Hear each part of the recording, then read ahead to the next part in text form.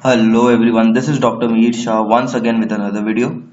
In this video, we are going to learn how to calculate average rate of return, also known as ARR, under the chapter project selection under the subject project management.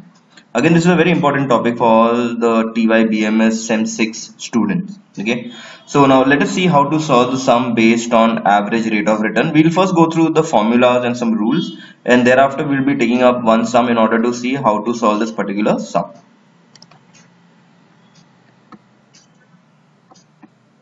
Okay, let's see how to solve problem sum based on ARR. First let us see what is the basic meaning of ARR. ARR means the average annual earning on the project. Under this method, the profit after tax and depreciation is considered. So that's a very important one. We have to consider PAT. The average rate of return can be calculated with the help of the following formula. ARR on average investment is equal to average profit after tax upon average investment into 100. This is the one formula which we need to remember. Now, in order to get the value of numerator and denominator, we have two different formulas. So for the numerator, that is average profit after tax. The formula is total profit upon number of years. And in order to calculate average investment, the formula is original investment minus scrap value divided by 2 plus working capital plus scrap value. So these are the two formulas which we need to first calculate, and then whatever answer we get, we need to substitute in our main formula. Okay, so I want everyone to see that you will note down this particular formula because it's very important in order to solve the sum based on ARR. Okay, once you all have done that, now let us see how to solve the sum based on ARR. Okay. The question is given as calculate ARR from the following information. They have given you cost of investment, then they have given you profit after tax for 1, 2, 3, 4, 5 years, and they have given us that the estimated life is 5 years and the scrap value is 20,000.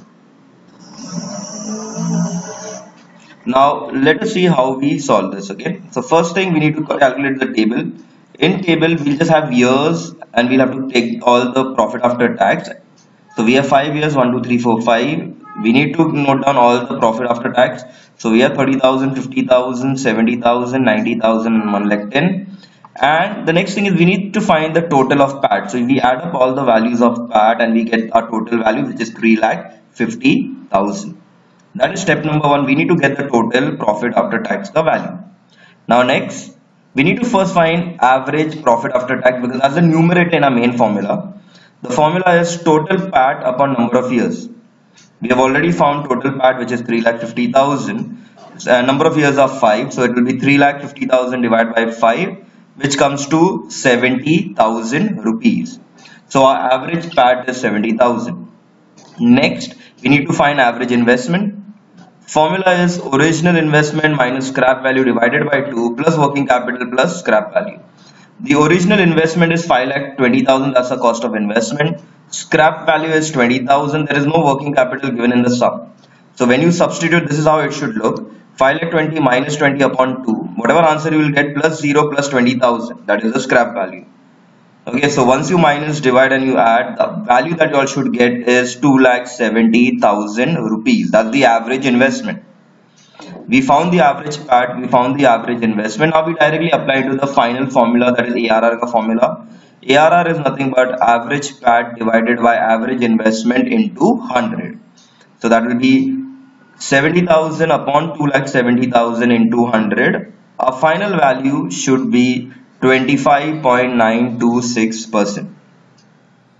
This is how you all had to solve the sum based on ARR. Very simple topic. You just have to take the average profit after tax, average investment, divide into 100. That's your ARR. Okay, I hope everyone have understood. You just need to note down those formulas and keep it, and then just substitute into the values and you will get your final answer. So with that, we were able to solve one sum based on ARR. I hope everyone have understood it. With that, we will be ending this video here. Thank you.